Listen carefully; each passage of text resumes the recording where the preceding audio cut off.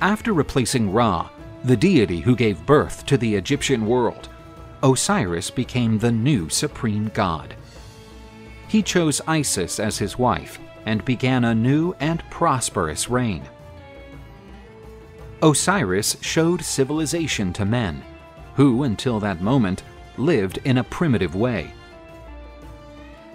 The god taught them agriculture, weaving, and how to make bread, and also to use laws that would give order where before there was only chaos.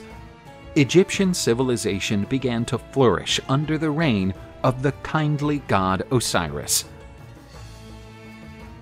But Osiris had a powerful and ambitious brother, Set.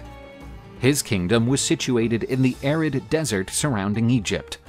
For this reason, Set envied his brother, who had a fertile and prosperous kingdom. Osiris had an affair with Nephthys, Set's wife. From this union, Anubis, the god of the dead, was born. Enraged by his own brother's betrayal, Set set his revenge. The god of dry lands and the personification of evil invited Osiris to a great feast in his honor.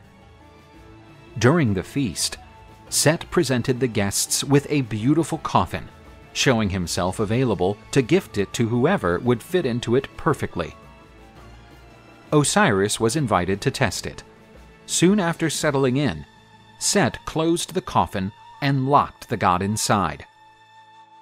The evil god ordered the coffin to be thrown into the river Nile, putting an end to the life of the Lord of Egypt.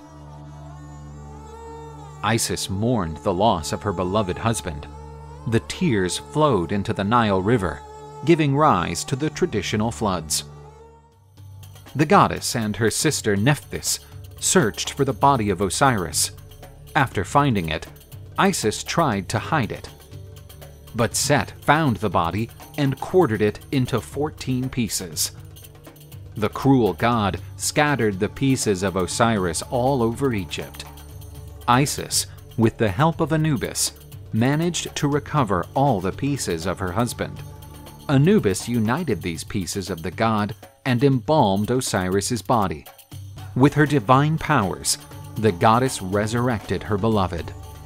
But Osiris went on to reign in the world of the dead. After coming back to life, Osiris had a son with Isis. His name was Horus, who vowed to overthrow Set, the usurper of the throne that was rightfully his.